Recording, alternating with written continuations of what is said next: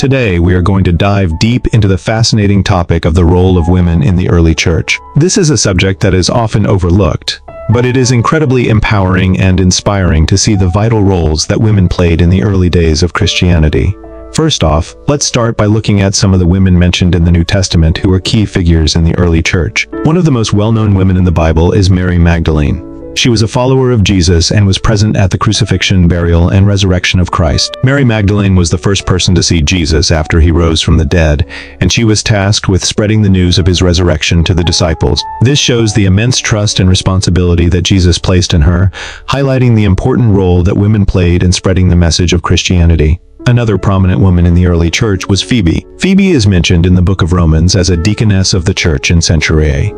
Deaconesses were women who served in leadership roles within the church, providing care and support to the community. Phoebe is described as a benefactor of many, including Paul, and she is commended for her work in the church. This demonstrates the significant contributions that women made to the early church, both in leadership positions and in supporting the ministry of the apostles. We also cannot overlook the influence of Priscilla, who is mentioned multiple times in the New Testament alongside her husband Aquila. Priscilla and Aquila were missionaries who worked closely with the Apostle Paul, teaching and spreading the gospel throughout the Roman Empire. Priscilla is often mentioned before her husband, underscoring her leadership and authority in their partnership. Together, they are powerful examples of a husband and wife team working together in ministry, showcasing the equality and partnership that existed between men and women in the early church. Moving on to the book of Acts, we encounter Lydia, a prominent woman who is described as a dealer in purple cloth from the city of Thyatira.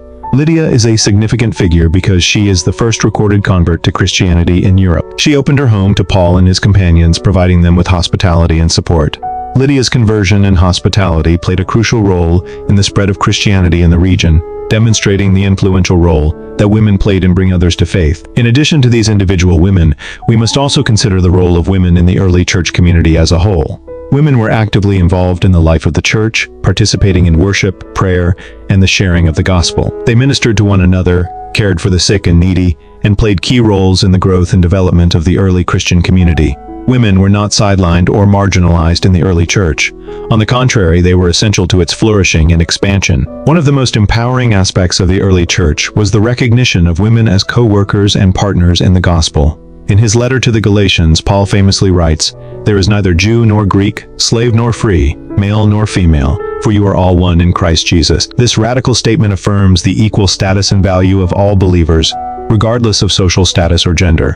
Women were not treated as inferior or subordinate in the early church, but were valued as equal participants in the kingdom of God. As we look back on the stories of these women in the early church, we are reminded of the significant contributions that they made to the spread of Christianity. Their courage, faithfulness, and leadership inspire us to continue in their footsteps, boldly proclaiming the gospel and serving the church with passion and dedication. The women of the early church remind us that God's kingdom is inclusive and diverse, welcoming people from all backgrounds and empowering them to fulfill their calling and purpose. In conclusion, the role of women in the early church is a rich and compelling aspect of Christian history that deserves to be celebrated and remembered. The stories of Mary Magdalene, Phoebe, Priscilla, Lydia, and many others challenge us to rethink our assumptions about gender roles in the church and to embrace the diversity and equality that God intended for his people. As we reflect on the empowering stories of women from Scripture, may we be inspired to live out our faith with boldness and conviction,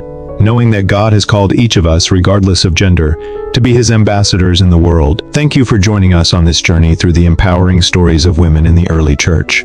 We hope that you have been inspired and encouraged by their faith and dedication. If you enjoyed this video, be sure to like, comment, and subscribe to our channel for more content on Christian history and theology. And remember, the role of women in the early church is a testament to the power and beauty of God's diverse and inclusive kingdom. Stay tuned for our next video, and until then, may you be blessed and encouraged in your walk with Christ. Take care and God bless.